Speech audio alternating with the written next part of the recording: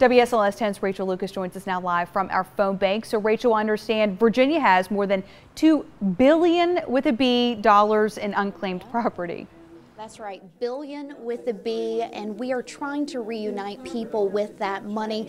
We know that a lot of it is here in Southwest and Central Virginia, and we had such a success with this event last time, and that's why we're trying to do it again. And this time, we're making it a 2-day event. It's easier than ever. Just call the number that you see on your screen. It is 512-1620, and we have our friends here with the Virginia Department of Treasury Unclaimed Property Division who are here to answer your questions and helped connect you with your money that you may never have known you had.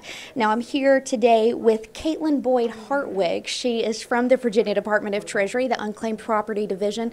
Tell us a little bit about this process when people call in. We have had some questions, people a little unsure because we do ask personal information, but this is safe. As long as you call this number, it is in good hands. That's true. So what we ask for when you call in is just your first and last name. Sometimes we need a middle initial if you have a very common name like Smith. That's a big one.